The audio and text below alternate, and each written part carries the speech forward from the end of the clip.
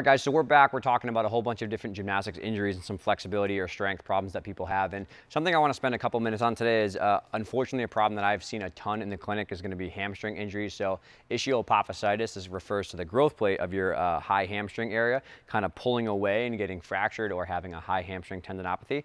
And I definitely think that the number one reason that these are happening is because of overuse, right? We have a lot of young athletes that are going through growth spurts and they are doing a ton of leaps and jumps and running and stallers and in bars, and we're not counting how many they're doing. But I think the next commonly overlooked thing to this is that we're going to have people who definitely may have hamstring flexibility issues, but more so importantly, you have to remember that the hamstring attaches up to the pelvis, high in the upper hamstring area, attaches right to your lower back and your spine off the growth plate of your hip bone, right? So if you're really, really arched, that's going to actually pull on your hamstring a lot more, right? If you're someone who can control their core and knows how to get flat and neutral, you might give the hamstring a little bit of a break. So yes, it's important that you're counting how many you're doing and that you're doing your flexibility and you're doing strength work and eccentric training, right? But if you have an athlete who's developing a very overarched lower back position and they're sprinting and they're doing stallers or they're doing split jumps and things like that, you might have someone who puts a ton more pressure on their hamstring, right, over time, causing that fracture or that injury. So you have to look at someone's core position. You can't just look at how their hamstrings and their glutes are kind of working together. And I'll show a couple examples of this. These are tests that I use all the time in the clinic to say, okay, do you have a hamstring flexibility problem or do you have a core control problem? So we'll have Taylor stand here, and she doesn't have an injury, but this is kind of what we do on everyone else.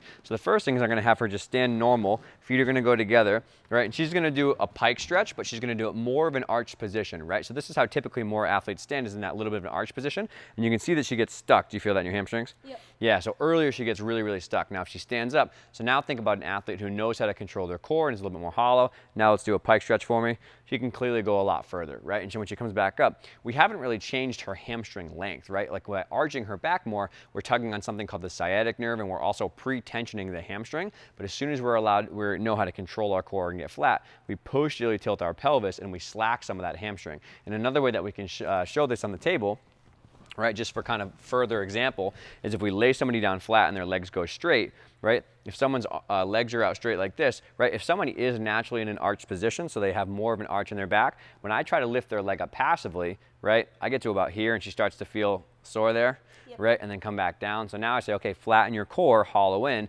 and now we'll see how far I can get her.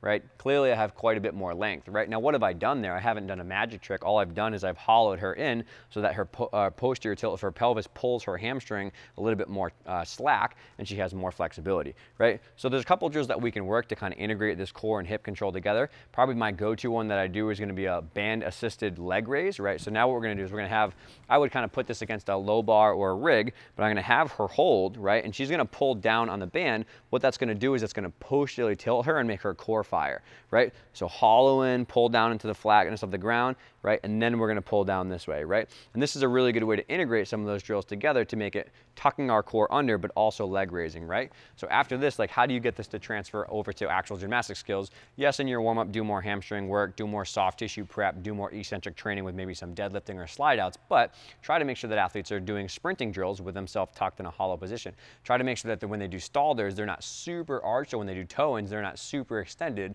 right? Because that's going to tug on their hamstring. When they do jumps and when they do leaps, try to encourage them to have more of a natural hollow position. Obviously, people are going to arch and they're going to get, if you have a big ring or a sheep jump, they're going to have this big extension of their back. But if they're doing that all of the time in all of their jumps and leaps and running, that might cause some of that sensitive growth plate tissue to get a little